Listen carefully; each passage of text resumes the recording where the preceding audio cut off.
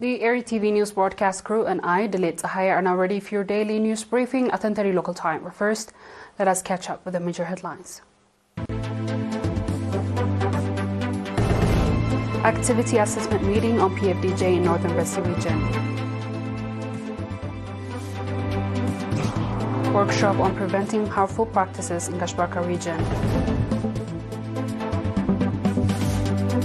China blasts U.S. declaration of ironclad alliance with Philippines. Extreme weather shuts schools and cut power in South Sudan. On our local news, the PFDJ branch office in the Northern Red Sea region emphasized the need for stronger collaboration between government institutions and the community to ensure the success of development initiatives. This was highlighted during the annual activity assessment meeting for the year 2023, which took place from 4th to 16th March across the subzones within the region. The meeting saw participation from the subzones administrators, representatives from various civil servants, and national organizations and other groups. These gatherings organized within each subzone provided a platform for presenting activity reports. The discussions covered reorganization efforts with PFDJ units, public and civil servants, contribution to the Martyrs Trust Fund, support extended to martyrs' families, and the execution of training sessions and popular campaigns. Further discussions underscored the commendable efforts made throughout the year, acknowledging their significant impact on the forthcoming 2024 program. There was a call for an increase in organizational efficiency and achieve better results. The participants engaged in thorough deliberation on presented reports and adopted several recommendations.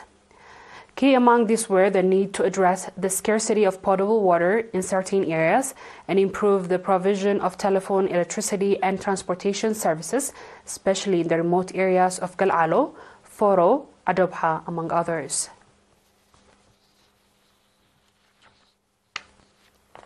The Ministry of Health and Labor and Social Welfare have recently organized a workshop in Gashbarka region targeting trainees with aim to eradicating harmful practices and adverse effect on the physical and psychological well-being of children and women. The workshop was attended by trainers from various subzones in the region, including Shambuko, Molki, La'alai and Mansoura, along with representatives from line ministries in the Gashbarka region. Its primary focus was to enhance community-based effort to eradicate harmful practices. Mr. Franco Kubaba, Director General of the Social Service in the Gashbarka Region Administration, highlighted the gravity of the issue during the workshop. He stated that communities have been established in the region to address these harmful practices, and furthermore, he underscored the organized efforts at the workshop, emphasizing the incidents of harmful practices are still not fully under control. Mr. Tsvagabir Gabrasilase, acting head of the Ministry of Labor and Social Welfare Regional Branch, reported that encouraging progress has been made to fight against female genital mutilation.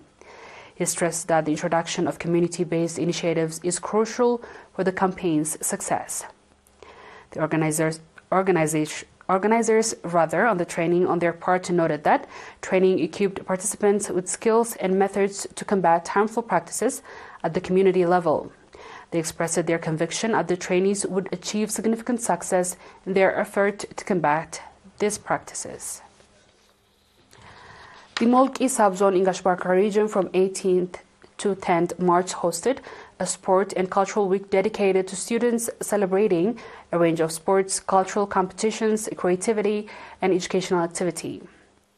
Mr. Tasfai Gabranagus, head of the Culture, Sports and Health Unit at the Ministry of Education branch in the subzone, emphasized the significant impact of the week's activity on fostering a competitive spirit, creativity, and sense of responsibility among the youth. He highlighted that various of events have took place, underscoring their importance in nurturing well-rounded and capable young individuals. Mr. Hiabu Goitom, head of the Ministry of Education branch in the subzone, remarked on the event as integral part of the annual academic calendar. He praised the participants, students, and their coaches for showcasing a remarkable spirit of competitiveness throughout the week. Mr. Zerai Berhe, administrator of Molqisab Zone, pointed out that crucial role of the event in promoting physical and mental well-being among students and instilling valuable social norms. And he urged the community and the governmental organizations to actively support objectives set forth by the event. The week concluded with presentation of prizes and certificates of recognition to outstanding students and schools, as well as to all participants, in acknowledgement of their achievement and contribution. The viewers will be back with the international news shortly. Stay tuned.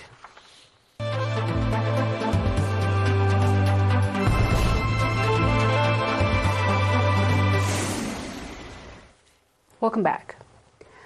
China has lashed out after U.S. Secretary of State pledged that his country is stranded ready to back Philippines' Beijing regional rival.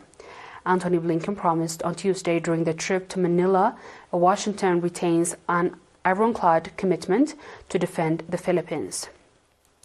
The United States has been deepening diplomatic and military contacts with allies recently as tension with China rising. Beijing promptly responded to the U.S. official statement insisting that the U.S. has no right to interfere in the South China Sea, where Beijing and Manila have competing territorial claims.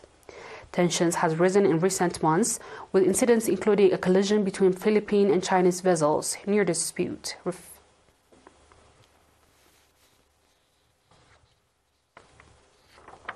On our last news, all schools have been ordered to close in South Sudan as prepared for the heat wave in which temperatures could reach an exceptional 45 degrees centigrade.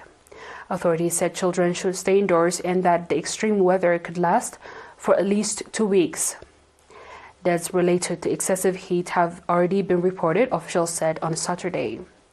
Residents in part of the capital Juba sweltered without electric fans on Monday as heat sparks power cuts. The street of Juba, home to more than 400,000 people, were largely quiet in the afternoon as local media reported temperature of 41 degrees centigrade. It is exceptionally early for South Sudan to experience such heat.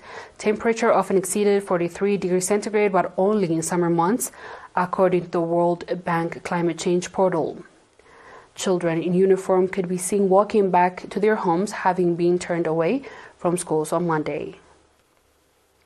Dear viewers, we've come to the end of tonight's news. Let's have a quick recap of the headlines. Activity assessment meeting of PFDJ Northern Red Sea region. Workshop on preventing harmful practices in Gashbarka region. China blasts U.S. declaration of ironclad alliance with Philippines. Extreme weather shuts schools and cuts power in South Sudan. That is all our local and international news. Dear viewers, thanks for watching and have a good night.